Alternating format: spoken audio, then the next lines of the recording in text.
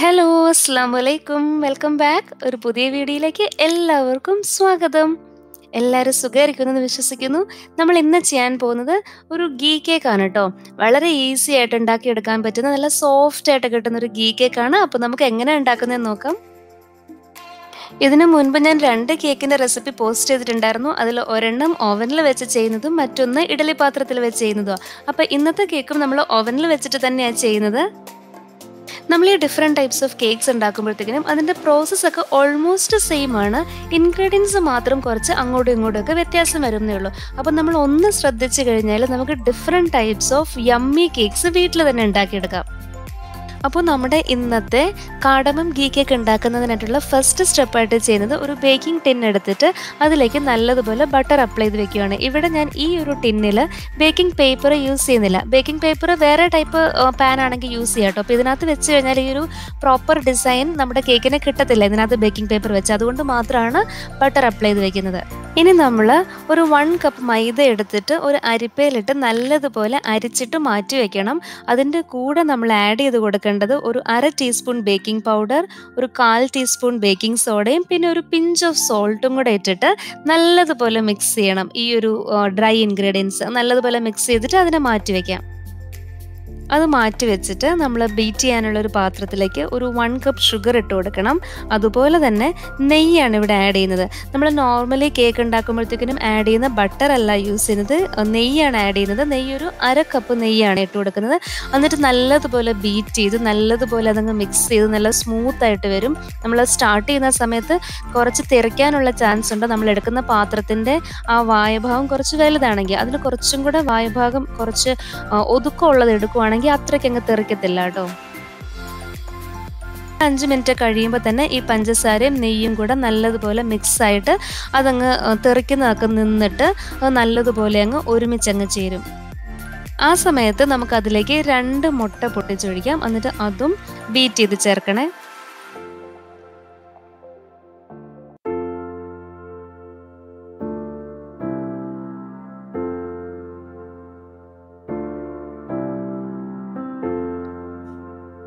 ഈ ഒരു പരുവത്തിൽ വരും.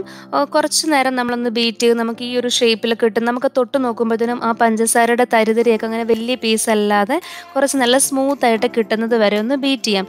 ഇനി അതല്ല എന്നുണ്ടെങ്കിൽ നമുക്ക് പൊടിച്ച പഞ്ചസാര ആഡ് ചെയ്ത് കൊടുത്താലും കുഴപ്പമില്ല. ഇനിയാണ് നമ്മൾ ഏലക്കാപ്പൊടി ആഡ് ചെയ്യുന്നത്. ഏലക്കാപ്പൊടി ഒരു 1.5 ടീസ്പൂണാണ് ആഡ് ചെയ്യുന്നത്. ഈ കേക്കിന് മറ്റ് കേക്ക്സിനെ വെച്ച് നോക്കുമ്പോഴത്തേക്കിനുള്ള മെയിൻ ഡിഫറൻസ് എന്ന് പറയുന്നത് ഒന്ന് നമ്മൾ ഏലക്കാപ്പൊടി ആഡ് ചെയ്യുന്നുണ്ട്, അതുപോലെ തന്നെ നെയ്യാണ് ഇവിടെ ആഡ് ചെയ്യുന്നത്, ബട്ടർ അല്ല ആഡ് ചെയ്യുന്നത്. അപ്പോൾ ഈ 2 സാധനങ്ങളുടെ കോമ്പിനേഷനുള്ള ഒരു യമ്മി കേക്കാണല്ലോ നമ്മൾ ഉണ്ടാക്കുന്നത്. വരെ എത്തി കഴിയുമ്പോൾ നമ്മൾ നേരത്തെ എടുത്ത് വെച്ചിരുന്ന ഡ്രൈ ഇൻഗ്രീഡിയൻസ് ഉണ്ടല്ലോ, അത് കുറേശ്ശെയായിട്ട് ഇതിലേക്ക് ഇട്ട് കൊടുത്തിട്ട് ബീറ്റ് ചെയ്ത് ചേർക്കണം.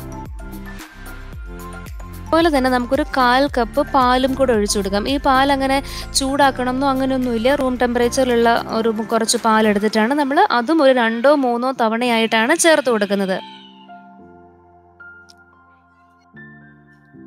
നമ്മൾ ഈ വെറ്റ് ഇൻഗ്രീഡിയൻസിലേക്ക് ഡ്രൈ ഇൻഗ്രീഡിയൻസും അതുപോലെ പാലും ആഡ് ചെയ്യുന്നത് ഓൾട്ടർനേറ്റീവ് ആയിട്ടാണ്. ആദ്യം കുറച്ച് പൊടി ഇട്ട് കൊടുക്കും, അത് നല്ലതുപോലെ ഒന്ന് ബീറ്റ് ചെയ്യും, പിന്നെ കുറച്ച് പാലൊഴിക്കും, പിന്നെ അത് ബീറ്റ് ചെയ്യും, പിന്നെ കുറച്ചും കൂടെ ഒരു പൊടി ഇടും, അത് ബീറ്റ് ചെയ്യും, പിന്നെ പാലൊഴിക്കും. അങ്ങനെ ഒരു 2-3 തവണയായിട്ട് നമ്മളത് ബീറ്റ് ചെയ്തെടുത്താൽ അങ്ങനെ ചെയ്യുന്നതിൻ്റെ ഗുണം എന്ന് പറയുന്നത് നമ്മുടെ ബാറ്റർ നല്ല സ്മൂത്ത് ആയിരിക്കും. അതുപോലെ ഈ പൊടിയൊക്കെ എല്ലാ ഭാഗത്തേക്കും എത്താനും സഹായിക്കും. അല്ലാന്നുണ്ടെങ്കിൽ അവിടെ ഇവിടെയൊക്കെ ലംസ് ഫോം ചെയ്യാനുള്ളൊരു ചാൻസ് ഉണ്ട്. അതുകൊണ്ടാണ് നമ്മൾ കുറേശ്ശെയായിട്ട് ഇത് മിക്സ് ചെയ്തെടുക്കുന്നത്. നമ്മൾ ഈ ഡ്രൈ ഇൻഗ്രീഡിയൻസും വെറ്റ് ഇൻഗ്രീഡിയൻസും പാലും കൂടെയൊക്കെ മിക്സ് ചെയ്യുന്ന സമയത്ത് ഓവർ മിക്സ് ചെയ്യരുത്. അപ്പം മീഡിയം സ്പീഡിലോ അല്ലെങ്കിൽ ലോ സ്പീഡിലിട്ടിട്ട് ഇതെല്ലാം കൂടെ കമ്പൈൻ ചെയ്താലും മതി. അപ്പം ഹൈ സ്പീഡിലിട്ട് കഴിഞ്ഞാൽ അതങ്ങ് വല്ലാണ്ട് അങ്ങ് ബീറ്റായി പോവും. അങ്ങനെ ആയിക്കഴിഞ്ഞാൽ നമ്മൾ കേക്ക് ഉണ്ടാക്കി കഴിഞ്ഞാൽ ഭയങ്കര റബ്ബറി ആയിരിക്കും, ഒരു റബ്ബറിൻ്റെ ടെക്സ്ചർ ആയിരിക്കും. അങ്ങനെ ആവാനേ പാടില്ല. അപ്പോൾ ഹൈ സ്പീഡിലിടാതെ കെയർ ചെയ്യണേ. ഇത്രയേ ഉള്ളൂ നമ്മുടെ ബാറ്ററിൻ്റെ പണി എന്ന് പറയുന്നത് കഴിഞ്ഞിട്ടുണ്ട്. ഇനി നമുക്ക് ഈ ബാറ്ററിനെ നമ്മൾ നേരത്തെ ബട്ടർ ചെയ്ത് വെച്ചേക്കുന്ന കേക്ക് ടിന്നില്ലേ അതിലേക്ക് മൂവ് ചെയ്യാം. അതുപോലെ തന്നെ നമുക്ക് നമ്മുടെ ഓവൻ ഒന്ന് പ്രീ ഹീറ്റ് ചെയ്യുകയും കൂടെ വേണം.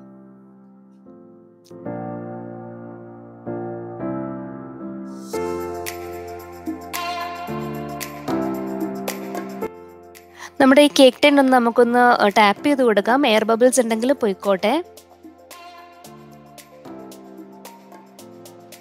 അപ്പോൾ ഓവൻ പ്രീ ഹീറ്റ് ആയി കഴിയുമ്പോഴത്തേക്കിനും നമ്മൾ ഉണ്ടാക്കി വെച്ചേക്കുന്ന ബാറ്ററിനെ ഓവനിലേക്ക് വെച്ച് കൊടുക്കുക.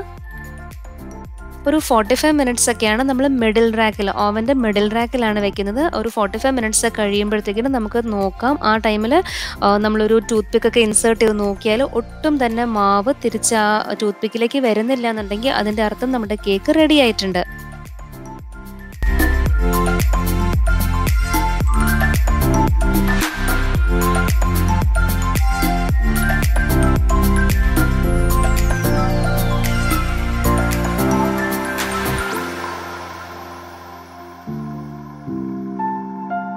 അപ്പോൾ ഇപ്പം നല്ല സോഫ്റ്റ് ആയിട്ടുള്ളൊരു കേക്ക് കിട്ടിയിട്ടുണ്ട്. ഇതിന് കുറച്ച് നേരം ചൂടാറാനായിട്ട് വെക്കാം. ചൂടാറിയതിന് ശേഷം നമുക്ക് ഈ കേക്ക് ടിന്നിൽ നിന്ന് അതിനെ മാറ്റാം.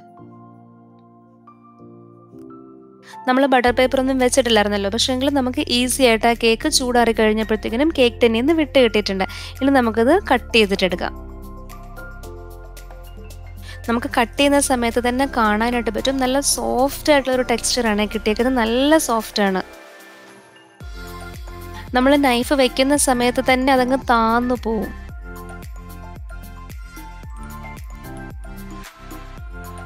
അപ്പോൾ ഇത്രയേ ഉള്ളൂ ഇന്നത്തെ വീഡിയോ. എല്ലാവർക്കും ഇഷ്ടമായെന്ന് വിശ്വസിക്കുന്നു. ഇഷ്ടമായിട്ടുണ്ടെങ്കിൽ ഉറപ്പായിട്ടും ട്രൈ ചെയ്ത് നോക്കുക. വളരെ ഈസിയാണ്. അതുപോലെ തന്നെ വളരെ കുറച്ച് ഇൻഗ്രീഡിയൻസ് മാത്രം മതി. അപ്പോൾ നമുക്ക് ഇനി നെക്സ്റ്റ് വേറൊരു വീഡിയോ ആയിട്ട് കാണാം. അങ്ങനെ കാണുന്നത് വരേക്കും take care and stay safe. പിന്നെ നമ്മളുടെ ചാനൽ ഇതുവരെ സബ്സ്ക്രൈബ് ചെയ്തിട്ടില്ല എന്നുണ്ടെങ്കിൽ ഒന്ന് സബ്സ്ക്രൈബ് ചെയ്തോളൂ കേട്ടോ.